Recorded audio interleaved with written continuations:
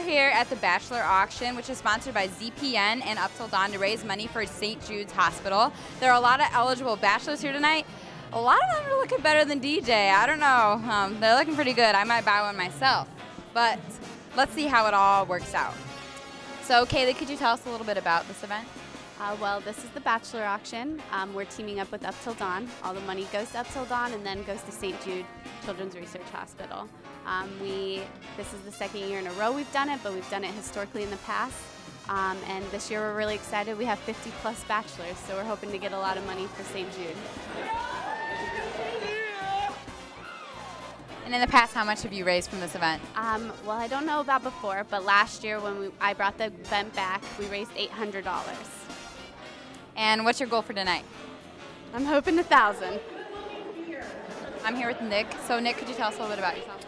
My name's Nicholas Lopez, 21 years old, currently a senior here, studying graphic design and marketing, and the president of Men's Lacrosse Club.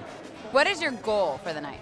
My goal is to raise a decent amount of money for St. Jude's Children's Hospital, since, I mean, we're always looking to help raise money through lacrosse and help organizations, and St. Jude's being like the top research hospital for cancer in the country. It's one of the organizations that kind of hits home for us. All right, so what can we expect here tonight at the Bachelor Auction?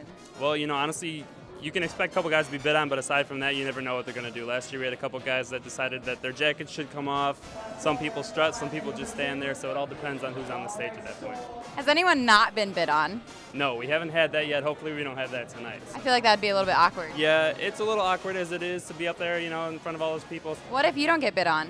I'm hoping that doesn't I have my executive board here, so if I don't get bid on, some people might get fired. We'll see. I don't know. And all the guys here are definitely very nice, right? We're hoping so, yeah.